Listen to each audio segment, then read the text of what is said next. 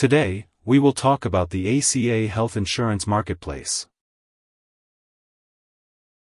The health insurance marketplace is a platform that offers insurance plans to individuals, families, and small businesses.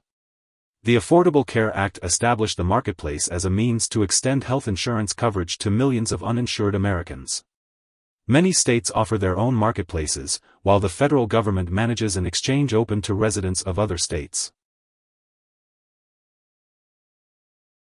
The health insurance marketplace is a key element of the Affordable Care Act, a healthcare reform signed into law by President Barack Obama in 2010, also known as Obamacare.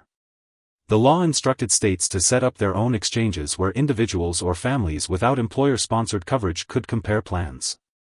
Many states, however, have chosen not to establish a marketplace and have joined the federal exchange.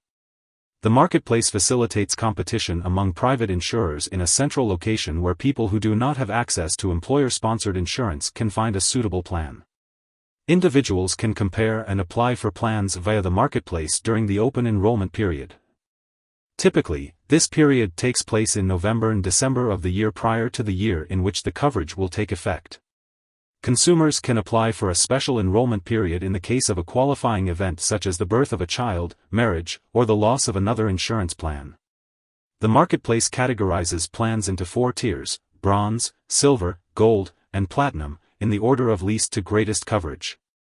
The highest tier, platinum, includes plans that cover approximately 90% of health expenses, but is also the most costly. The health insurance marketplace has requirements for individuals and families who use it, as well as for the insurance companies that offer coverage. To be eligible to buy coverage offered on the marketplace, you must live in the United States and be a U.S. citizen or national. If you are covered by Medicare, you're not eligible. While the plans that insurers offer on the marketplace can vary widely, the ACA requires that they must each satisfy 10 basic requirements or essential health benefits. Required benefits include: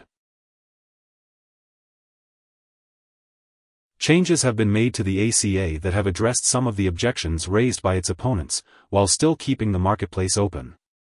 For example, as part of the Tax Cuts and Jobs Act, in December 2017 Congress removed a penalty individuals had to pay for not having health insurance, a requirement that many Republicans had opposed.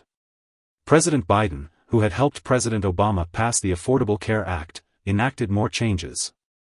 8 days after he took office, he signed an executive order focused on strengthening the ACA, as well as Medicaid. Then, on August 16, 2022, Biden signed the Inflation Reduction Act of 2022 to extend ACA insurance premium subsidies to include more middle-class families for 3 years through 2025. Here are 5 key takeaways.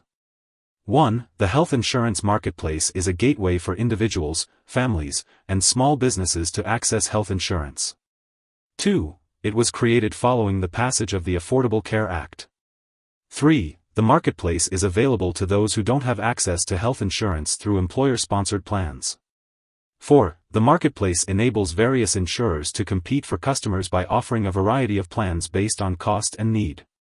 5. A number of states have marketplaces and the federal government has an exchange. Hope this would help. Thanks for watching.